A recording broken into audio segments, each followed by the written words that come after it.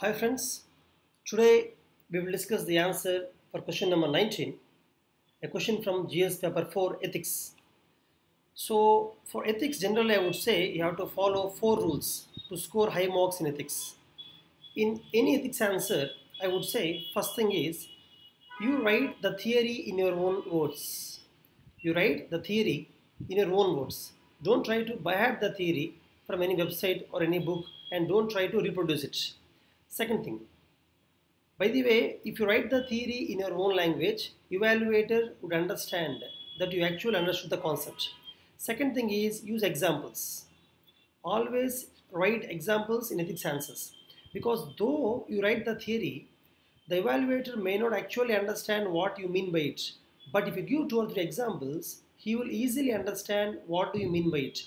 By the way, examples can be from your personal life, or they can be some public examples of an IAS officer or Gandhi, from history, from current affairs, whatever examples you can give. Third important thing in ethics exam is that you have to use ethics terms. See, for ethics terms, I would rather say that you just remember the terms given in the syllabus of General Studies paper 4, like integrity, honesty, fortitude, temperance. So you just remember the terms, you understand their meaning, try to use them in the answer as much as possible.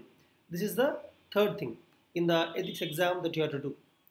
Fourth thing is try to relate the ethics with current affairs or polity or Indian economy.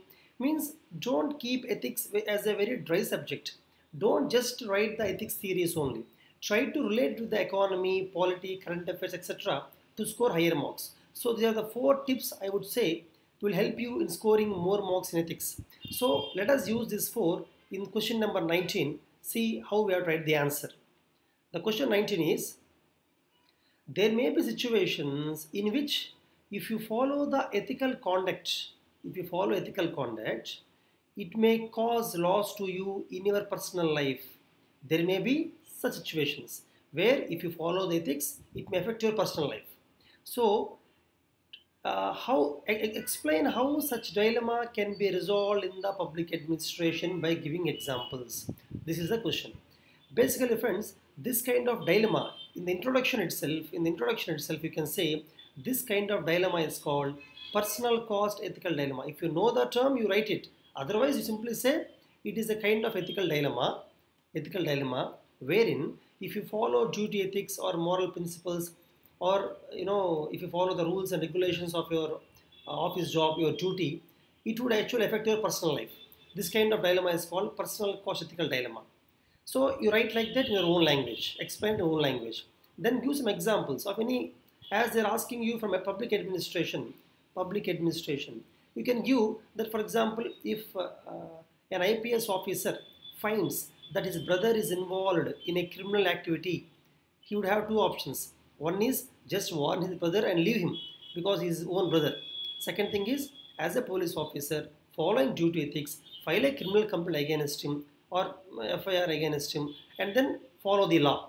There are 2 options available to him.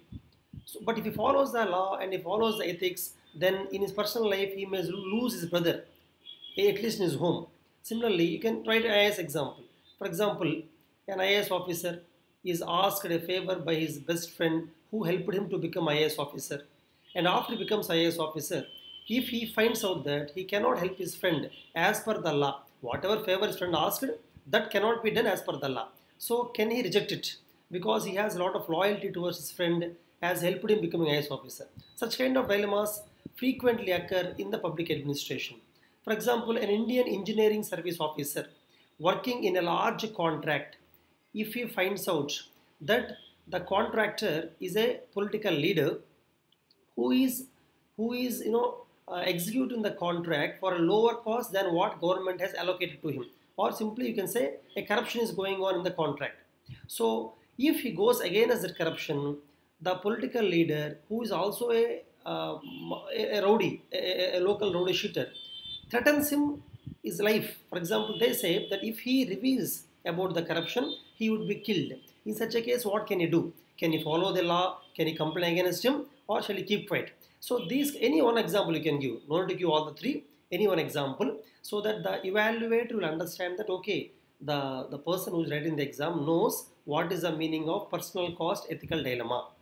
Now come to the question, how can you resolve this issue?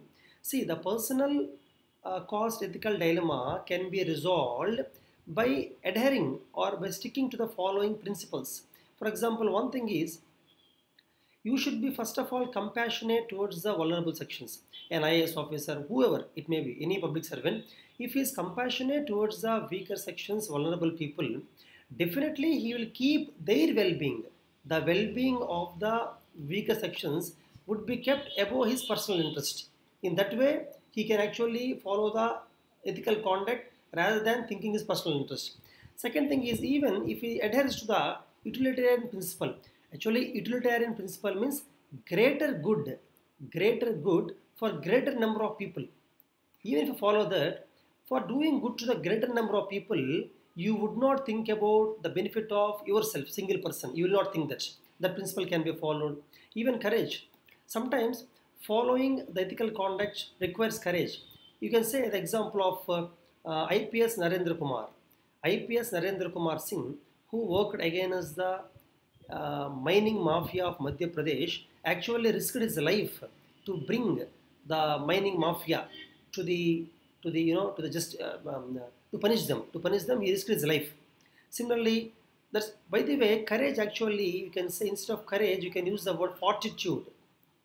Fortitude means moral courage. So these people, moral courage in the sense, it's not how much fearless you are.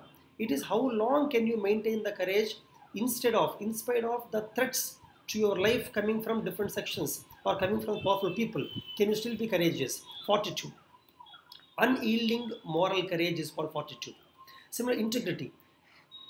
Those public servants who stick to integrity, who adhere to integrity, they follow the ethical principles in any situation, anytime.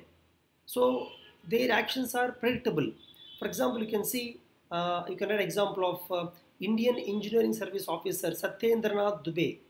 Satyendranath Dubey, he was working in the Golden Quadrilateral project where he found the corruption, and he escalated the corruption to the highest level, to the Prime Minister's office. He has got threatening calls from the mafia, from the local, the powerful contractors, but he still followed the ethical conduct, and he also risked his life in that process. So this kind of examples actually shall be taught. Of course, you may be thinking that both examples I gave are extreme examples. In the exam, you no need to always write extreme examples. You can write your personal life examples also. So integrity you have to adhere to, that will actually help you in resolving this personal cost ethical dilemma. Other thing is the trust that the government is keeping on you, or responsibility the government has given to you for which they are paying you the salary. They are paying you salary by giving some responsibility and having some trust on you. So you have to do justice to that. Even when you follow this principle, definitely you will keep the ethical conduct above your personal interest. You can get an example of MVR Satyanarayana. Actually, MVR Satyanarayana was a principal of a school in Andhra Pradesh, and he was appointed as one of the squads during the government exams, 10th class exams. So when he was working as a squad, he found his daughter copying. So instead of thinking as a father at the personal level, the government is paying him for the responsibility of the squad. They trusted him for the role of the squad. So he debarred his own daughter. You can note the example. Similarly, selflessness is one quality that public servants shall have if they have resolved this personal cost ethical dilemma. However, you can observe that I am following all the 4 principles. The first principle, writing definition in your own language. Second principle, giving examples to make it easy for evaluator. Third idea that I'm talking about is write ethical terms. Fourth one is relate it with some current affairs or some polity, economy, etc. Finally, in the conclusion, what you can say is every public servant shall have periodic training on the ethical conduct. He shall be motivated constantly throughout the career so that he will always keep the public duty, the ethical conduct above the personal interest. So periodic training is very important for public servants. So in this way, you can end this answer. Now coming to the 20th question for tomorrow. It is from General Studies Paper 1 on Indian history, medieval history. So it's about the Chola architecture. I would suggest you that when the question is about temples or architecture, it's better you draw diagrams. So write the answer. Tomorrow we'll discuss the answer for this one. See you friends. Bye.